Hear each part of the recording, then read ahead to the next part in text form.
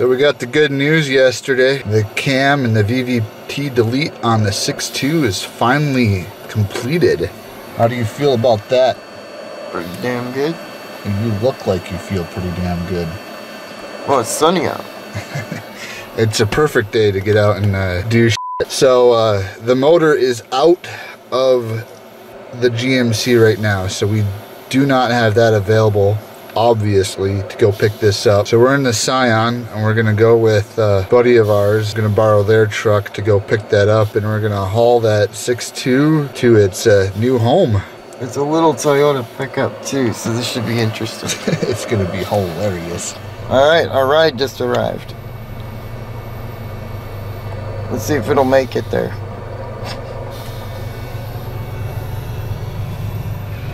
Alright, let's see if we can beat this piece of shit.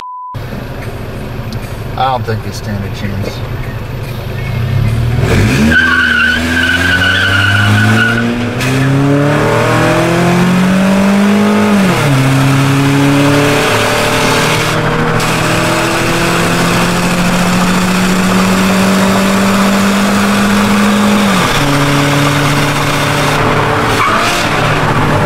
Now that's a handful.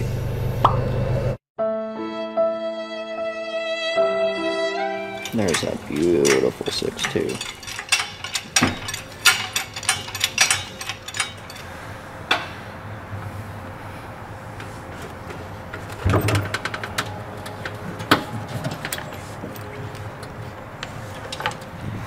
There you go, it's all loaded up, ready to go to its new home. Yes, sir. No racing. All right, boys, the thing we've been agonizingly waiting for is finally here. It's that goddamn package on the ground right there. Took 7 days to get it to Minnesota from Arizona. Look at this glorious thing. Oh, yeah. We saw that on a show. The guys bolted the torque converter to the flex plate, and then they said, oh, yeah, it's got to go on the transmission. What in the hell? So then it is indeed dry in there. This is a dry test fit to make certain that the converter will fit in there, obviously.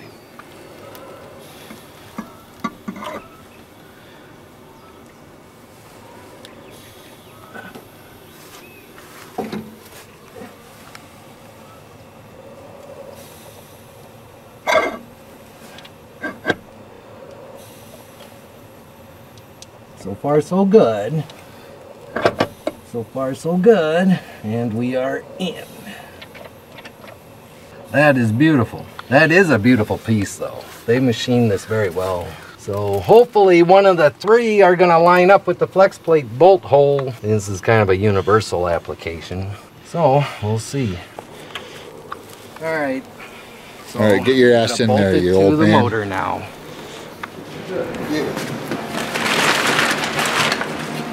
I think we have space. What are you doing? We don't need that in. Yeah, who needs a 710 cab? Alright, so holes are going to be here, here, here.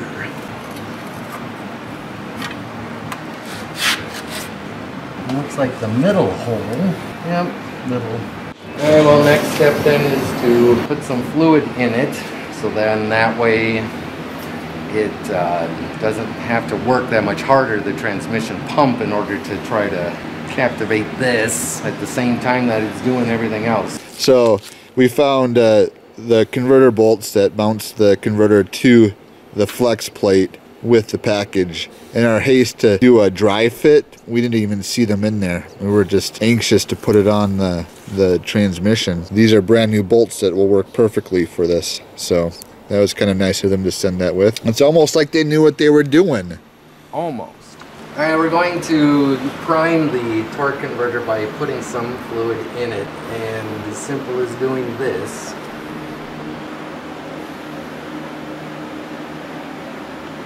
How much are we trying for here? About a half a quart, which is kind of dumb because the damn thing holds 3, but if you try and install it like this, it's gonna do nothing but leak out. Genuine. right. And then it also has to pump for the new transmission cooler. So it's a good thing it's a young transmission. All right, well, we'll do the same thing again.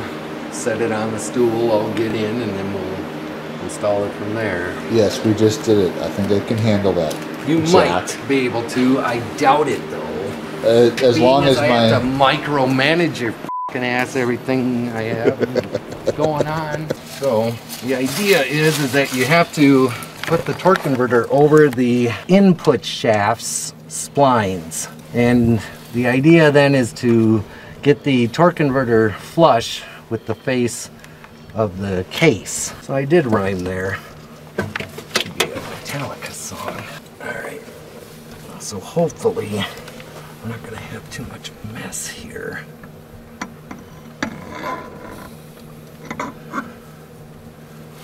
And you kind of clock it a little in order to get it to mesh with the splines. And these new ones are normally a little tighter. That's the first one. She said. Yes, she did. Now rotate it until it goes over that one and that one. Those are 3 clicks, and now we're flush with the case. It's as simple as it is. And of course we made a little mess with the fluid, but some of that was already there though. Yes, but a little, it was not dripping, which it is now. So in other words, we put just a little bit over the perfect amount.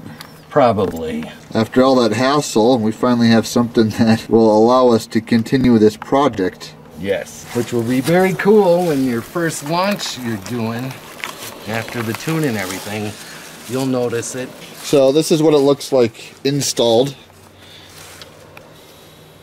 Such a pretty piece to hide. Yeah, no kidding. This is the last day we'll ever see it. That is true. That is true. They won't appreciate how much work went into that bitch. We'll appreciate how much work went into that when we're beating pretty much anything else off the line. Ain't that right, Wheels? Yeah. So anyhow, we'll continue putting out updates on this as we make more progress in the future. It might be a few more weeks because we're not going to be able to find time in our schedule until then, unfortunately. What? You don't like that I'm following you? Getting in your face? Okay, fine. I'll look at the fucking truck. We'll be going for the Grim Reefer next.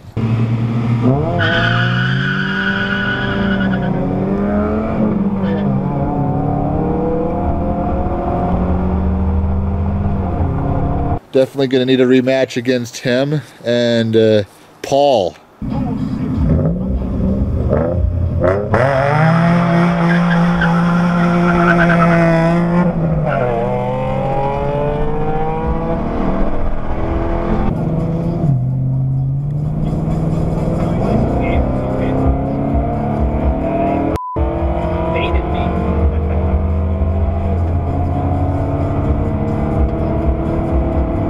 Definitely going to be tracking down his G35 and seeing what we can do against that. Maybe we'll take on some bigger fish after that. What do you think about that, Wheels?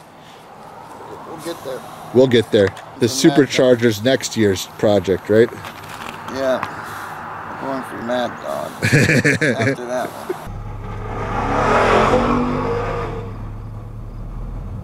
Him and his brand new Mustang. Garbage. Yeah, it will be garbage after we're through with him. All right, so signing off. We'll catch you next. I can't f***ing talk. We will. We're signing off. We'll catch you guys next time.